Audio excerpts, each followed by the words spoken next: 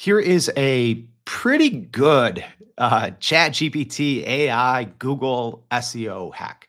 Don't see a lot of people talking about this, so I thought I'd share it with you. So whether you're an SEO expert, a content writer, marketer, small business owner, doesn't matter. You can leverage this to write not just better blog posts, but better content as well. All right, so let me tell you what this is. So thanks for watching. My name is Jordan Wilson. I'm the host of Everyday AI. We're a daily live stream podcast and free daily newsletter helping everyday people learn and leverage generative AI. So if you like this video, subscribe, leave me a comment, all that good stuff.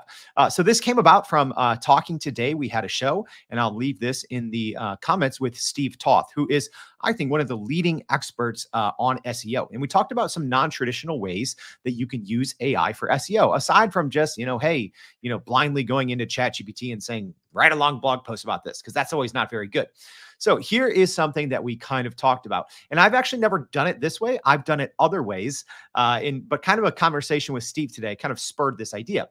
So he talked about kind of manually, always looking at the people also ask kind of things in here. So if you ever search Google for whatever, you're looking at. So let's just say, as an example, you own a store and you're trying to sell more binoculars, right? You have an outdoor store, something like that. Maybe it's e-commerce, maybe it's local, both, right? So as an example, you could type in best binoculars for birding, right? So you can think, what's my customer actually searching? So, one thing, someone asked Steve what his favorite SEO tool was, and I was expecting something wild, and he said Google. And I'm like, yeah, that's actually a really good point, right? So you can see exactly what people are searching for. So think whatever your business is, think of what your customer is actually searching in and what they want to know. So kind of the quote unquote hack here. So I'll go ahead and refresh this so we can see it live. Is to really go down here to the people also asked, right? So this is a great resource. But what a lot of people don't know is when you extend one, more come. So think, like, if you want to, as an example, create a blog post for this term, think of what other things people might be searching for. So, some of these are very particular. It looks like this 8x42 is a popular one. So I'm just going to go ahead and click this, and you'll see more come down. So I'm going to keep clicking these. I'm going to keep clicking these, and we keep getting more and more of these things that people also asked, right? So now what I'm going to do is I'm going to leave all of these extended, and I'll kind of tell you why and show you why. Here's kind of where the little hack comes in, right? So I'm going to make sure all of these are extended. All right, and there we go. So most of them are extended, but then we also have all these other, all right, there's actually like tons more now, but this should be enough. So now I'm going to use a Chrome browser extension called Voila. We've covered this on the show before. Any real Chrome extension, AI powered, GPT powered Chrome extension can do something similar. I like Voila, it's a great tool. So what I'm going to do is actually click the extension, and hopefully you can see it here. And I'm going to zoom in. So I just have a little kind of prompt saved. But the key here is to click something in Voila that says use current page as context. So what that means is essentially I can chat with this actual page and tell, this uses GPT-4. So what I'm saying is, please create an SEO optimized blog post outline. So right now I'm just using this to create an outline. And I'm telling it to pay special attention to the people also asked section. All right. So essentially, I'm telling it to write a blog post outline, but very relevant to actual Google results, which can save a lot of time. There's a lot of programs that do this. Most of them are pretty expensive. So I'm going to go ahead and click send. And what we're going to get here is hopefully a pretty good outline with very relevant search terms, right? So if you wanted to rank for this for Google, this is a great thing to do. It would take time. Or like what Steve said, if you already have a human, an article that a human wrote, and maybe you're on page 3 of Google, this is a great thing to do as well. And then to take this and to say, update my blog post accordingly. So I'm going to go ahead and just copy that. And then I'm going to go into ChatGPT. So I have a GPT, and I'll leave a link, but it's the blog post article image generator alt task, right? So I'm essentially just going to say, I'm going to paste what I just had in there. Okay. So this is what I just got out of Voila. Oh no, I actually copied the wrong thing. Let me make sure I get the correct thing here. All right. So let me just go ahead and copy this. So now I have that response copied.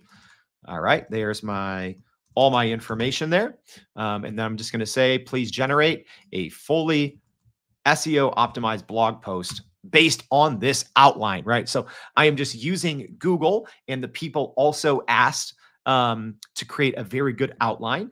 because a lot of times if you just go into ChatGPT, even if you're using a custom GPT built for something like this, it doesn't always do a great job, if I'm being honest. But if you give it a very high quality input based on what's currently ranking in Google, using that people also ask tip, this is actually really good. So let's go ahead and kind of see what we got. So the thing I like about this GPT is it also gives you images inside DALL-E at the same time. So these images aren't that great, but is it better than nothing? Maybe you could use that, as a title image, or if you have a page with all your blog posts and it just has a little teaser and it has a little thumbnail image, you could definitely use that. So it's not great, the image here. Okay, so it looks like, all right. So it says it can't write a complete blog post. Interesting. I did a test on that before and it worked just fine. But hey, that's generative AI for you. So let's just go ahead. Let's just do this live, right? Let's just do blog post generator. So here we go. We'll try this one here. All right. So we're saying, please generate a fully SEO optimized article based on this outline. And then we're going to paste our outline in there. And let's see if we can get one from this GPT. Hey, we tried to give the other one a shot. It didn't work very well. So let's see. There we go. All right. So we'll let this kind of ride out and let me give you some advice on how you can use this.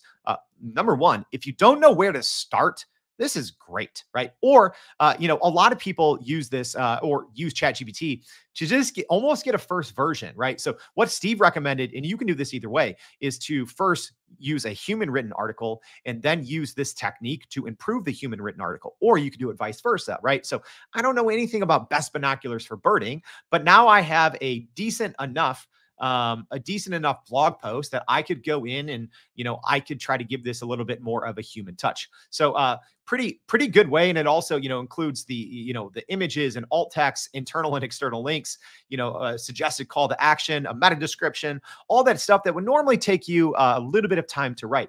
So, pretty good tip and technique that I haven't really seen shared a lot, just really leveraging what's already there with Google and then using a browser extension to capture all of that information. All right. Hopefully this is helpful.